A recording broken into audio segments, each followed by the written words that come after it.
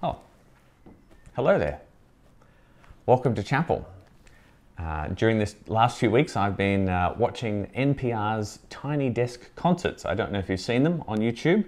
Quite fun.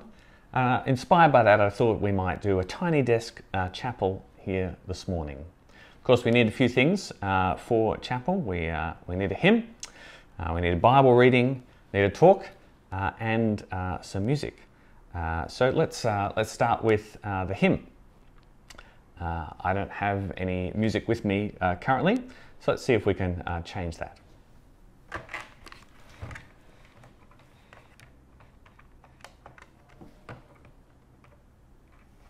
Mr. Harding, yes, Mr. Farraway, how are you?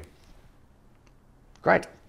Look, we're seeking to have a Tiny Desk chapel, and I'm wondering if you might be able to provide us with some music.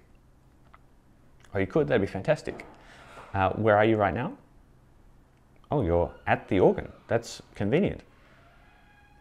Oh, you're sleeping at the organ nowadays. Okay, well, each their own. I was wondering if you could play a tune for us for chapel. Yep, something that the boys all know. Behold the Lamb of God. Sounds perfect. That would fit with my talk. Wonderful. Okay, so if you could just hold your phone near the speaker, then maybe we'll be able to hear the music from here. Okay, let me just check. He's only willing to play if we sing along. Okay, I'll tell him that you're ready to go. Yep, absolutely. Everyone's keen and raring to go. Awesome. Okay. Excellent. You just start playing and we'll hear what you have to play. Cheers.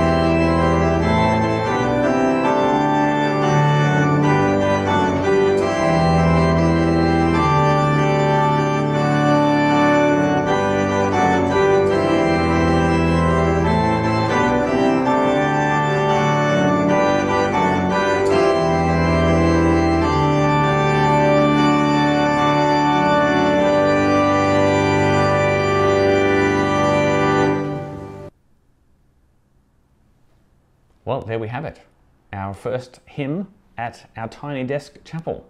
I hope you sang along. If you didn't, you missed an opportunity to feel that sense of connection with everyone as we all sang along together.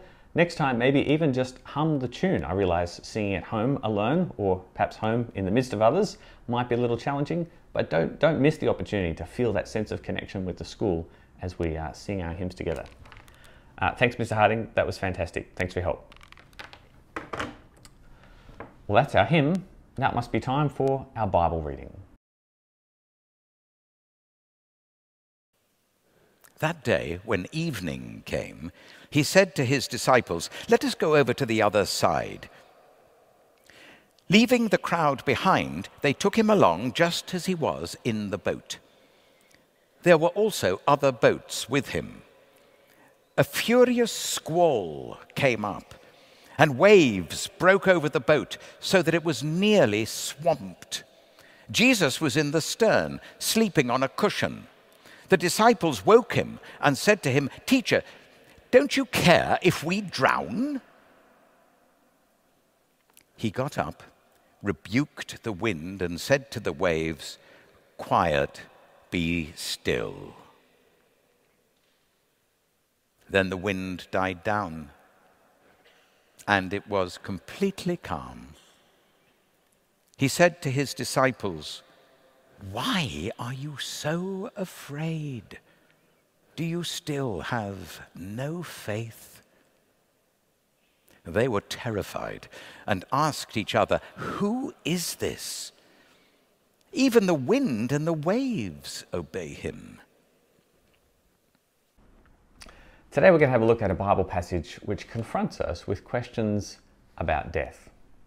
Now, I realise Australians aren't very comfortable talking about death, even thinking about death for very long. We hide ourselves from death as a society and hide death from us. But it is one of the most fundamental things to think about. The statistics are fairly clear. There are 6.5 billion people on the planet, and all of them are going to die.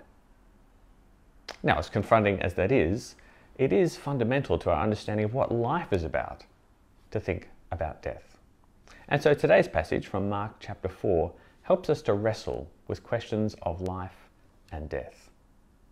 Let me set the scene for you. We're in Mark chapter 4. Jesus and his disciples have been on the shore of the Sea of Galilee. And the crowds around Jesus have become so great that the disciples decide to put him in a boat and push him off from the shore so that people will still have the opportunity to hear him without him being crushed. It's come to the end of a long day of teaching, and he and his disciples decide to stay in the boat and push off and head to the other side of the Sea of Galilee to spend the evening away from the crowds. So we read in Mark chapter 4, verse 35. That day, when evening came, he said to his disciples, "Let us go over to the other side." Leaving the crowd behind, they took him along just as he was in the boat. There were also other boats with him. So they head across the Sea of Galilee, but it turns out it's not going to be a very smooth trip.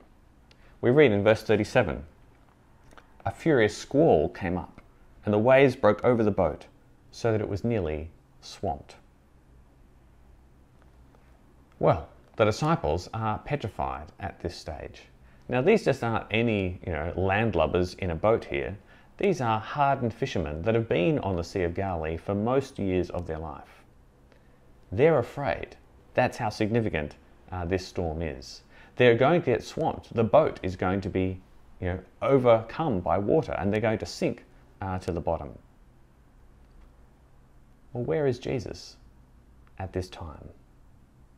Here they are, thinking it's a moment of life and death. We turn to verse 38 and we read, "Jesus was in the stern, sleeping on a cushion. The disciples woke him and said to him, 'Teacher, don't you care if we drown?'" It's the sort of question you might expect to be asking at that time, isn't it? Here we are in this moment of life and death. Doesn't anyone care? What about Jesus? Doesn't he care? "Teacher, Don't you care if we drown, is their question. Basically, teacher, don't you care that we're dying? Now, I'm not sure quite what it was that they expected a teacher was going to be able to do for them at this stage. We have, great influence, but not always great power in these sorts of situations. There isn't quite a lesson objective in this moment that will rescue them. What were they hoping he would do? Well, Jesus does two surprising things. He speaks twice. And each of the things that he says is a bit confronting.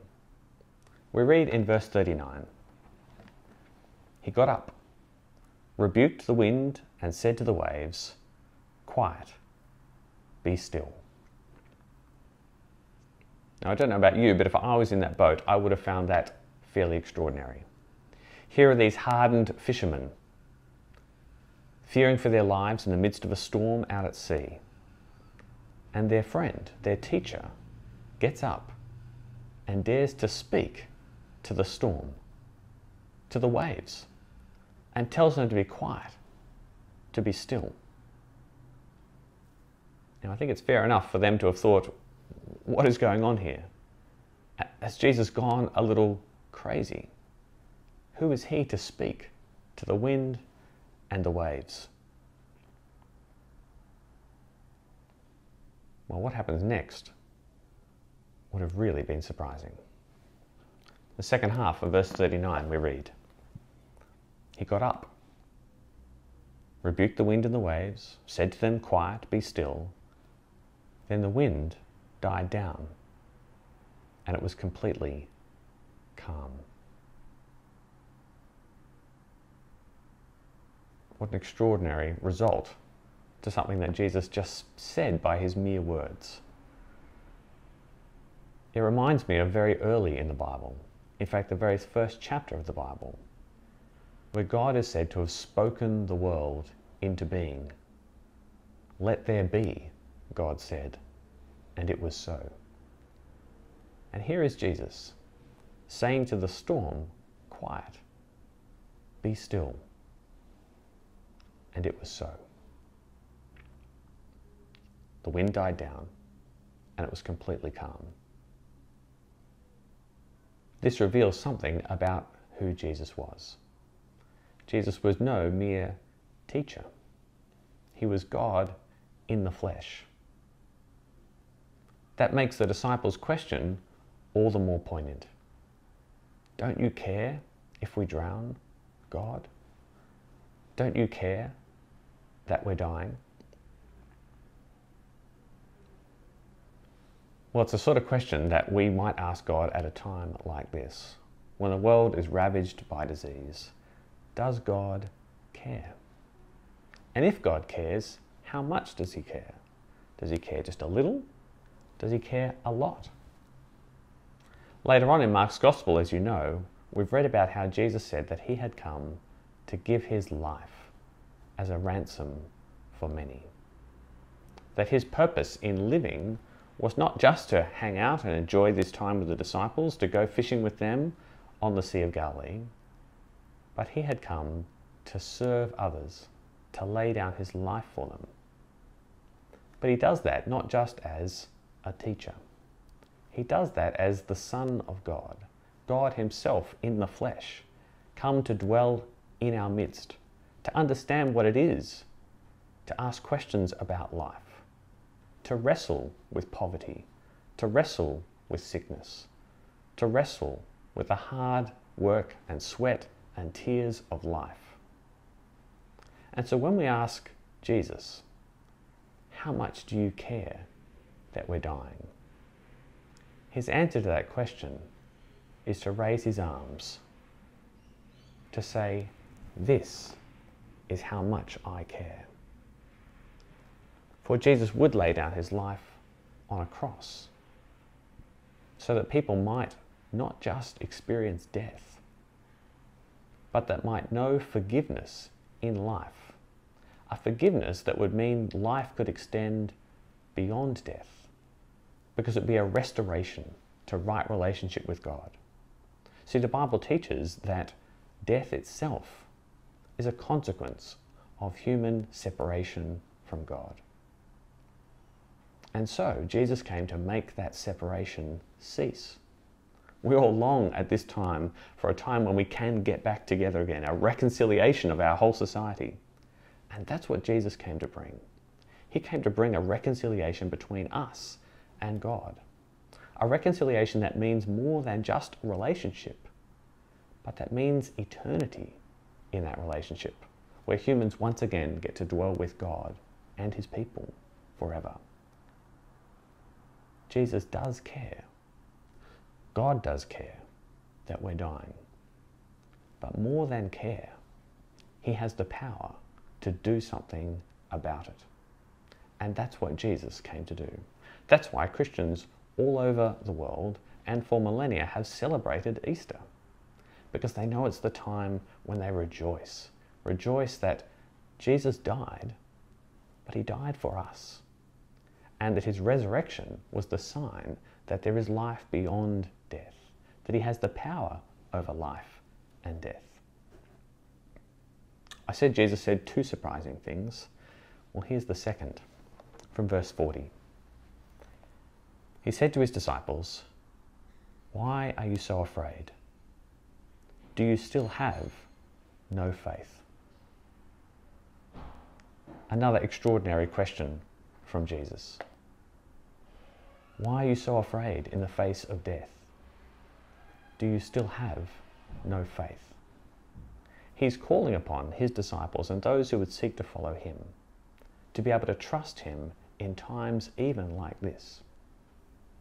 It's an extraordinary claim, but it's backed up by this extraordinary act to say, in the midst of the storms of life, whatever our perils may be, here is someone who is our rescuer, our deliverer, even as bad as those circumstances might become. Well, in verse 41, we read about the disciples' response. They say, they were terrified and asked each other, "Who is this? Even the wind and the waves obey him." It's exactly the sort of question that we should be asking at Easter time. Who is this person that has been celebrated by so many people for such a long time? Why is it that people have been so drawn to him? Who is this that even the wind and the waves obey him? Because answering that question is actually to answer the questions of life and death. What is life for? Jesus taught. Life is for loving our neighbours and for loving God. That's what God has always desired for humanity, from the beginning and into eternity. And death? Death is something that we live with, and yet it is not the end of life. Jesus here promises that he has the power over life and death to rescue us from our greatest enemy, which is our sin, our separation from God, and to give us the hope of eternal life.